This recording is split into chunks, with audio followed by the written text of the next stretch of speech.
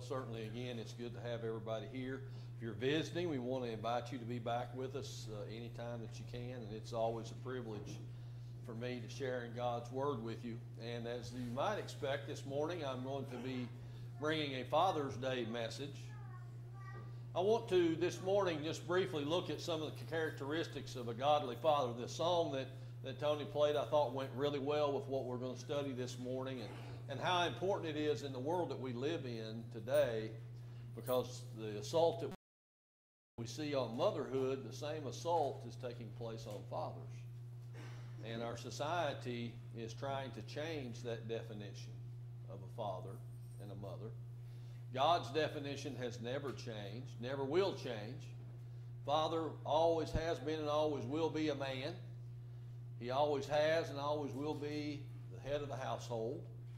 And he always has and always will be the member of the family who's tasked with the spiritual teaching and upbringing of his family. And society, when it allows the destruction of the basic premises of family, is doomed to collapse. And we have to remember that. That's why it's so important to fight for our family structure. It's why it's so important that we as men take on that responsibility that God has ordained us with from the time that we become a father. So this morning, if you would turn in your Bibles over to Proverbs chapter 3, as we'll look at the godly father. The godly father. In Proverbs chapter 3, the writer says in verse 11 and 12, he says, "My son, despise not the chastening of the Lord, neither be weary of his correction. For whom the Lord loveth, he correcteth, even as a father the son in whom he delighteth." So discipline. And oftentimes we think about dads as being the heavy, the one that does the discipline. I remember as a kid growing up, some of the most dreaded words I could ever hear was, "Wait till your dad gets home." And I've heard that a few times. Not that mom couldn't give a pretty good spanking, but dad had it down to an art, I think. But it is important that we as fathers do discipline our children, because God, our heavenly Father, disciplines us. And for the same reasons, you want that discipline to take place because you love the child. And you know whatever the path that the child or whatever the activity's doing is something that needs to be changed and something that needs to be corrected. And here we see he's talking about the chastening of the Lord, but also as a father in whom the son whom he delighteth. I mean, he raises him, corrects as he sees fit. So that's why it's important for us to be men of God, men of faith, so that we can have godly correction for our children. God will chasten us and discipline us, and we must, as fathers and mothers, discipline our children. If you turn on over to Proverbs chapter 20, for whatever reason I didn't put a slide in for this, but Proverbs 20 verse 7, we're going to see about influence. Now I've got some real interesting figures here from some surveys that goes along with this as well. 20 verse 7, talking about influence, says, "The just man walketh in his integrity, and his children are blessed after him," encouraging us as fathers to walk with integrity so that our children will be blessed. Now, have you ever thought about it that way, men? That when the walk that we take can affect how our children are blessed by our presence. And that's important. We may not sometimes think about the great influence that we have as fathers, but the fact is that children will follow after the father more than we as men may actually give ourselves credit for. We've heard the saying, just like his father, or father like son kind of thing. And fathers do, in fact, have a great deal of influence on the family, and especially the children. And that's a great responsibility, men, that we carry. We should strive to be the best example that we could be. And we should also do that knowing that our children will follow in that example. And here's some figures for you. I was actually kind of shocked. I'm selling a short, fellas, okay? But here's some important figures. When a dad attends church regularly, 67% of the children as adults will attend church. If a mother does not go to church, but the father does, again, right along that same line, about 63% of the children will end up attending church. If the father does not go to church, but the mother does, 63% of the kids will not attend church. So that shows Sunday school's the same way. When both parents attend Sunday school service, 72% of the kids attend Sunday school. When only the father attends, 55% of the kids will attend. When the mother only attends, 15% of the children attend. When grown, now these as adults. And when neither parent attends Sunday school, only 6% of the children will attend Sunday school as grown adults. And then the final little survey about, and it, much like the first, is for the child, when the child is the first person in the household to become a Christian, there's a 3.5% probability everyone in the household will follow in that child's footsteps. If the mother is the first to become a Christian, there's a 17% probability that everyone else in the household will follow. And this is getting ready to blow your mind, guys. When the father is the first to become a Christian in the household, there is a 93% probability everyone else in the household will follow, as an example.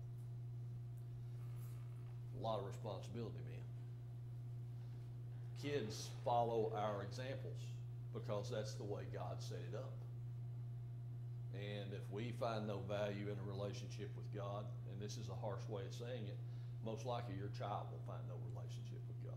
Small percentage of it. If we don't bring our kids to Sunday school, very small percentage of kids will come to Sunday school and bring their children to Sunday school. So that's why it is so important, men, that we attend church. I'll just leave that there for you to wallow around in. Because we are imitated, much like the last. Ephesians chapter 5, verse 1, if you will. Ephesians chapter 5, verse 1, we are imitated. Says, be ye therefore followers of God as dear children. I remember some time ago, we talked about Paul was encouraging the church here at Ephesus to be imitators of God, just as dear children. We all can probably remember some commercials that showed the child trying to imitate the father, doing whatever is best that they could to imitate the father. And that's true. They imitate how we act. Not only, I'm not even just talking about the scriptures, about coming to church, about Bible study, about prayer, how we act and interact and treat other people. Our children will imitate us. So what do we want our children to imitate of us? You think about that. I want my kid, I want Jared to imitate everything good about me, okay? And I want him to have amnesia and forget everything bad about me. That's my hope. But many times it don't happen that way, does it? And that's what we have to understand. I'm not saying we're expected to be perfect, not have any faults, not have any failures, not have any stumbles.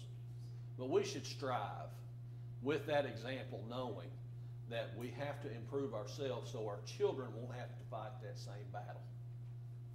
So we're imitated, and we have to be remembered, brought to mind. We also should be men of compassion. And I know that sounds like something not associated with a manly man, okay? But compassion.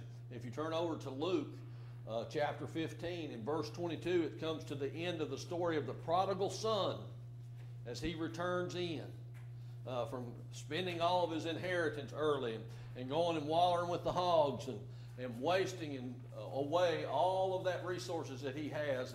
And what does Dad say to him when he comes back? When he sees him afar off, does Dad say, I can't wait to get him here to light him up and let him know how wrong he was? Verse 22, Luke 15. But the father said to his servant, bring forth the best robe and put it on him, and put a ring on his hand and shoes on his feet, and bring hither the fatted calf and kill it, and let us eat and be merry. For my son was dead and is alive again. He was lost and is found, and they began to be merry. Sounds pretty compassionate to me, doesn't it? You think about that? So yeah, Dad probably had plenty of basis to really tear down his son. But what good would it have done to tear down somebody that was already torn down, beaten, living in the squalor of a hog pen, wishing that he had the food of his dad's servants instead of having to eat out of the hog trough to starve? That's not compassion to me. That's cruelty. But what we see in this example here is where he is so happy to see his son, who was once dead to him because he was gone. And now he had returned. And the joy had filled his heart so much, he wanted to give his son, even though his son did not treat him the best, he wanted to treat his son the best and display that compassion. So that's what we have to do, men. We have to be compassionate fathers as well. May not fit the world's manly moniker, but it's certainly godly. And I'd rather be godly than worldly any day. So we're imitated. We're supposed to show compassion.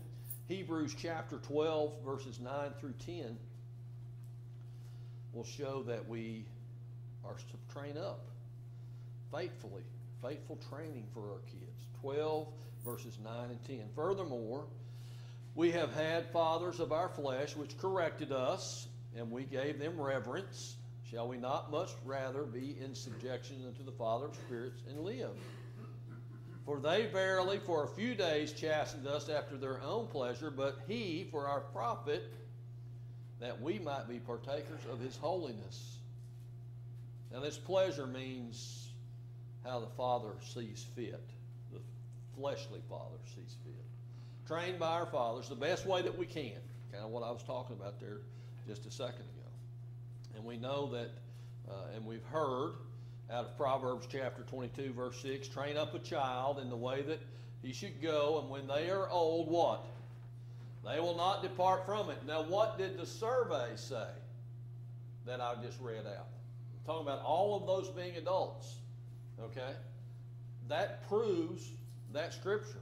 Not that anything in God's book needs to be proven, but it shows that the statistics show what God's word said is true, that if you train up a child in the way that they should go, when they are old, they will not depart from it. Now, all of us probably at one point in time, when we were younger, probably experienced a little period of rebellion where we didn't go to church, where we was our own person, moms and dads included here, where we did what we wanted to do, was not going to be under the influence of mom and dad, be made to do something that we didn't want to do necessarily.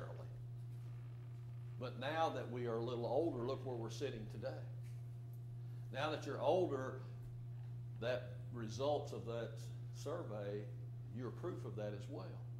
Because where are you? You're in a church. You're worshiping. You have a relationship, I hope, with the Lord.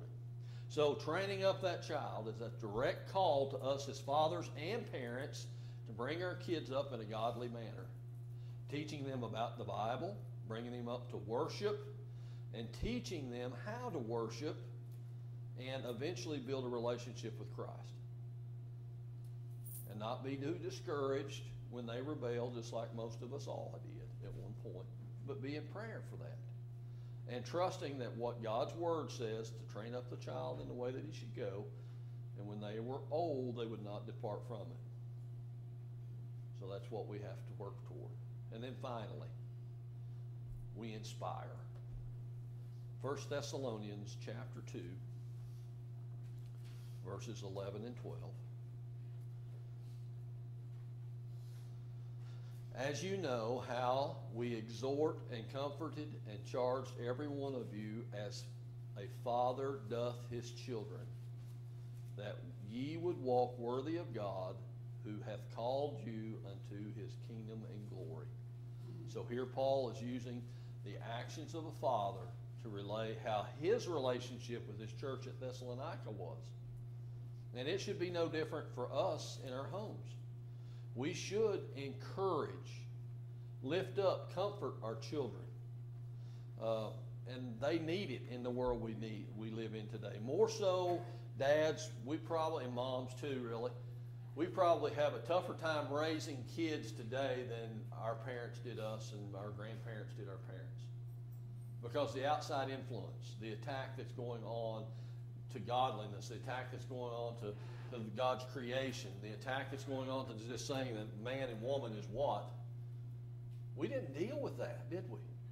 But our kids are, our grandkids are. They're being inundated from all sides and chastised because they believe what the Bible says is true. So we've got to be their best cheerleader at home. We've got to be teaching them and encouraging them. And if we don't use the Bible as fact, then here's what we do. We turn their minds over to the world.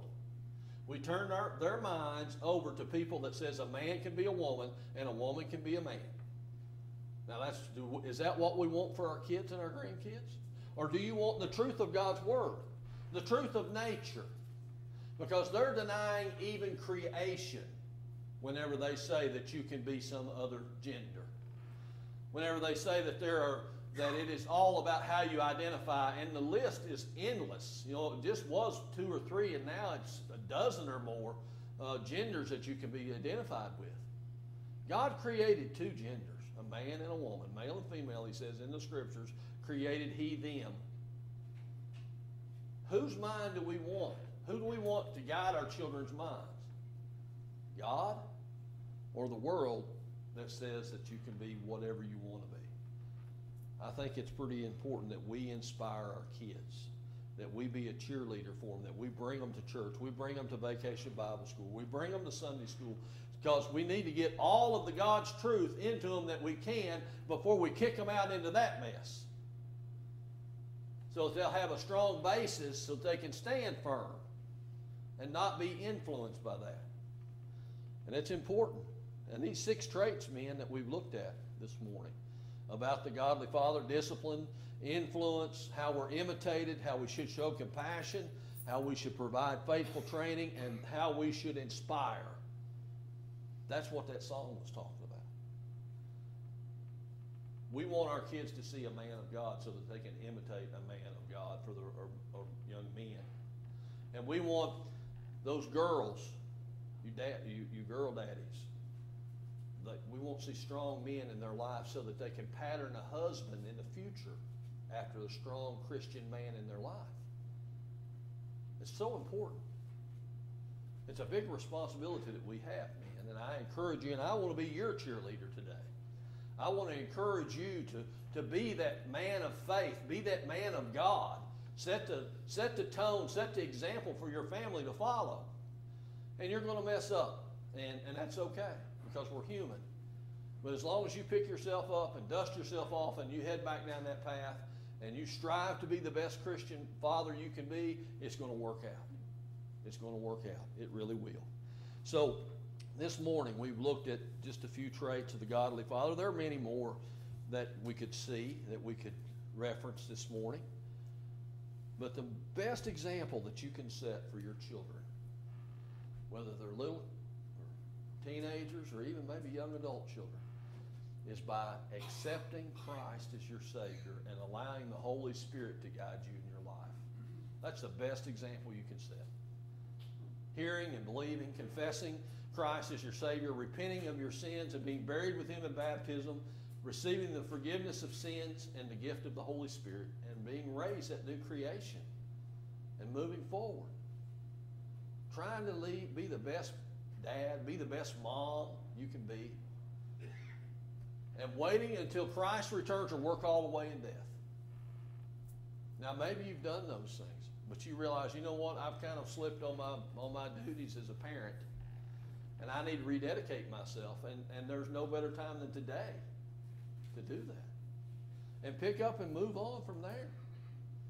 And try to be the best influence on your kids that you can be, or the grandkids, or your nieces, or nephews. And it doesn't matter, because all of the kids today need that support. We have no idea the problems children face today in our schools, whether it's elementary, high school, or even college. They need the support of godly parents, grandparents, aunts, and uncles, and be that good influence on their lives. So if you have a decision to make today, I want to encourage you. We're going to sing the hymn of invitation is I Must Tell Jesus, 171 in your hymnals. We're going to sing the 3rd and the 4th verse.